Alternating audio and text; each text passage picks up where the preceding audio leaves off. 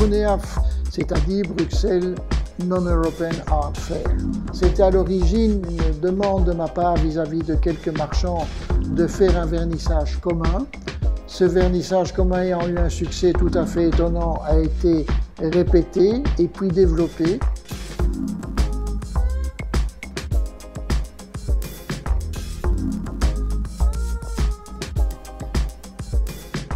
Aujourd'hui, la foire comporte plusieurs dizaines de marchands belges, européens et même certains marchands américains. Donc la foire a énormément grandi. On est passé en 20 ans de quelques exposants à plus d'une soixantaine durant l'édition du mois de juin.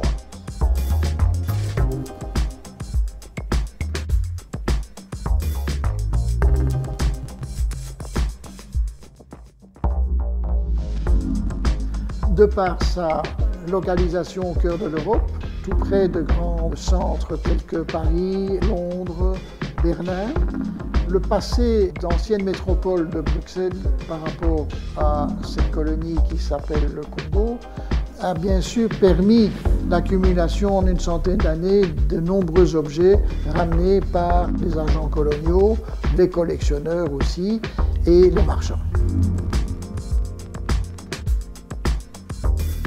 The city of Brussels in Belgium has a long history and tradition of collecting African art.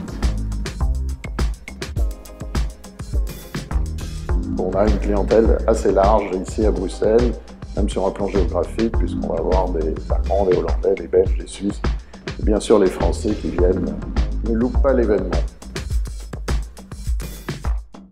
Une nouvelle génération de collectionneurs qui arrive, qui est plus éclectique, qui s'intéresse à des domaines plus larges, la peinture, le design, et qui découvre des arts premiers ou tribaux.